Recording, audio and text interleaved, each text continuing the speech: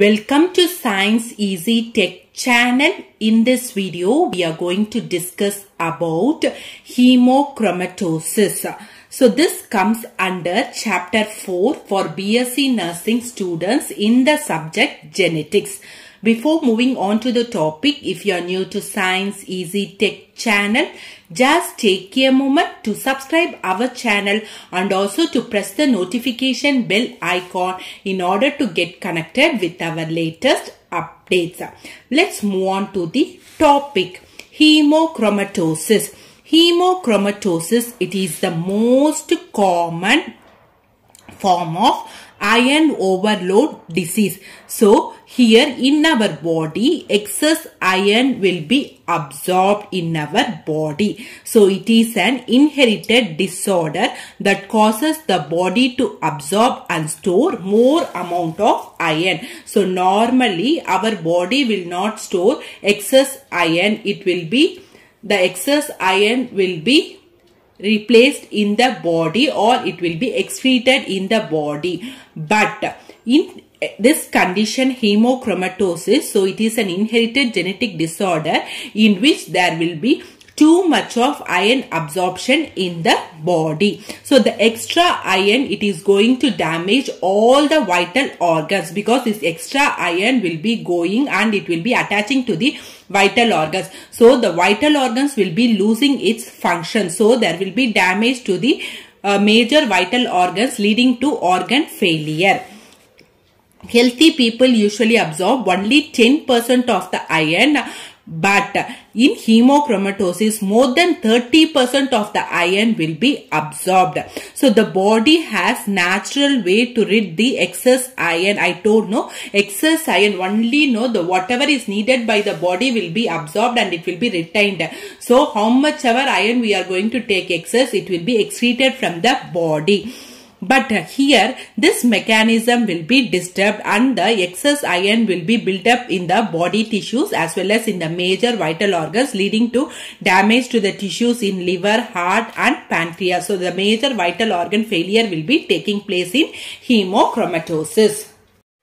Let us see the causes of hemochromatosis. As I have told earlier, the causes are genetic or hereditary hemochromatosis. So here there will be a defect in what gene? HFE. HFE gene, there will be a defect. So this HFE gene, normally it helps in regulating the amount of iron absorbed from the food. But if there is going to be a defect in this HFE gene, so this mechanism is going to be altered so that too much of iron is going to get absorbed from the body. Next, there are two known important mutations in HFE named C282Y and H63D. So there are two mutations, that is C282Y and H63D.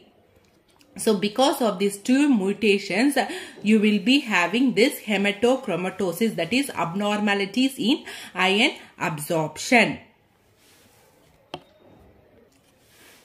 Suppose if both the persons are going to have this defective gene, both the parents are going to have defective gene, then the person will be having this hemochromatosis.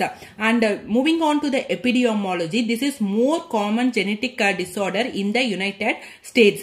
The hereditary hemochromatosis is the most common genetic disorder in the United States. So about 5 people in 1,000 population will be having this hereditary hemochromatosis because of the defective gene. So what gene I have told? Defective gene HFE. That gene will be defective. Moving on to the symptoms of hemochromatosis, joint pain, because the iron will be deposited in the joint. So the person will be having severe joint pain. Other symptoms include fatigue, that is tiredness, lack of energy, abdominal pain, loss of libido or sexual drive, loss of interest in sexual thing, and heart problems. So the person will be having extreme tiredness or fatigue due to lack of energy, abdominal pain, and loss of libido and heart problems. The symptoms tend to occur in men between the ages of 30 and 50 years and women over the age of 50 years. Okay, so in men, the most commonly you will be exhibiting the symptoms around the ages of 30 and 50 years, whereas in women around the age after 50 years.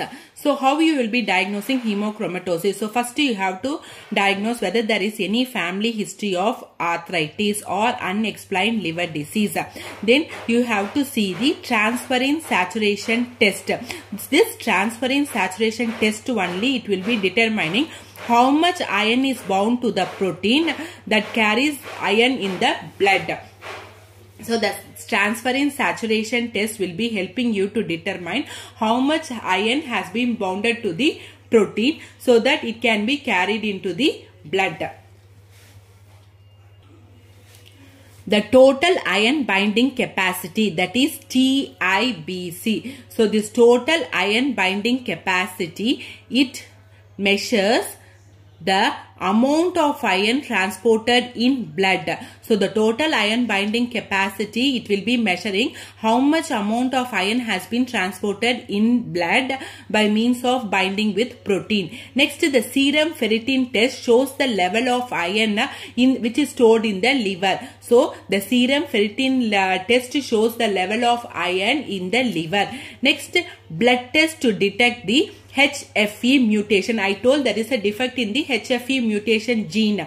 Okay, so whether this HFE gene mutation is there, that you can be identified by means of blood test. Then liver biopsy to identify any liver diseases. Next, treatment for hemochromatosis. Treatment is simple, inexpensive and safe. First, what you have to do, you have to remove the excess of iron from the body. So the process is called phlebotomy, where you will be removing the blood, and the same way it is drawn from donors at blood banks.